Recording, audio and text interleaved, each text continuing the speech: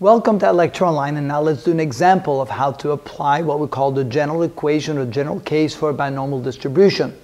The probability of m successes when you have n trials. So let's go ahead and work that with the three cases here in this example.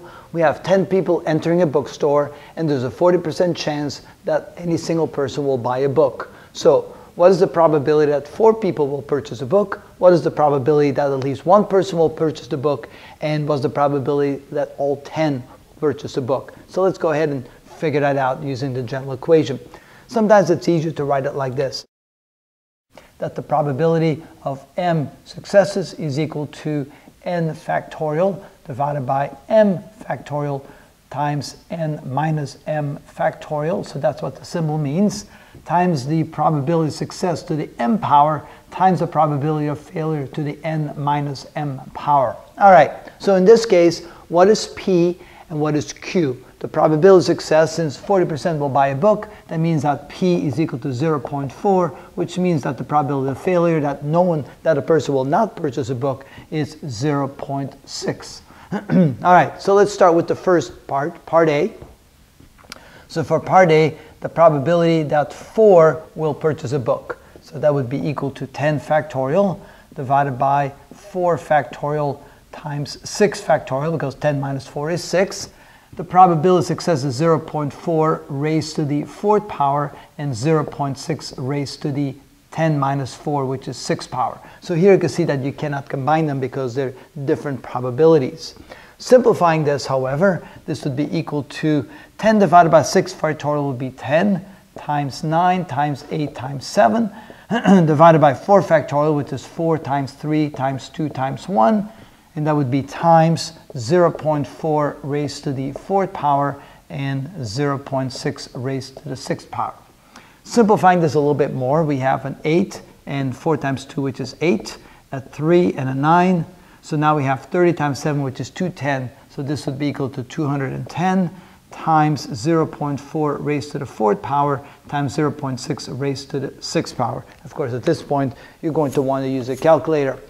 So 0.4 raised to the 4th power times 0.6 raised to the 6th power, and then you multiply that times 210, and we get 0.25. So 0.25, which is equal to 25%. So the probability that 4 people will purchase a book is about 25%, 1 out of 4. Okay, let's try part B. So here we're trying to figure out what the probability is that at least one person will purchase a book. So it's better than to go ahead and first calculate what the probability is that no one will buy a book, and 1 minus that will be the probability that at least one person will buy a book. So the probability of 0 is equal to 10 factorial divided by 0 factorial divided by 10 factorial times 0.4 raised to the m power, which would be 0, times 0.6 raised to the 10th power. So 10 divided by 10, that would be, of course, 1. 0 factorial by definition is 1, so this whole thing turns into a 1.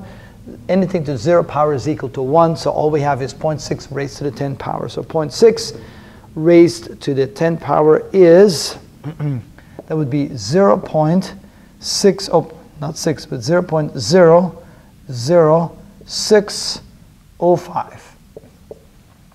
So that's the probability that no one will purchase a book. So therefore, the probability that one person will purchase a book is equal to the probability is equal to 1 minus the probability that no one will buy a book. So this is equal to 1 minus 0.00605. So plus 1, and so it's equal to 0.99. Let's round it off to 3 significant figures. So this is equal to 99.4%. So that means when 10 people walk into the store, there's a 99.4% chance that at least one person will purchase a book. All right, and finally for part C, what is the probability that every one of the 10 people will purchase a book? So that would be P sub 10, which is equal to 10 factorial divided by 10 factorial times 0 factorial. Again, this whole thing will be equal to 1. Times 0.4 to the 10th power and 0.6 to the that would be 10 minus 10, which is 0 power, which is equal to, so this whole thing becomes a 1, this becomes a 1, and what is 0.4 to the 10 power? And that would be equal to 0.000105. So therefore, that would be equal to, let's see, 0.0105%. Yep, that's correct. And so that's how we can calculate those various probabilities by having a binomial distribution and using the general equation to accomplish that. And that's how we do that.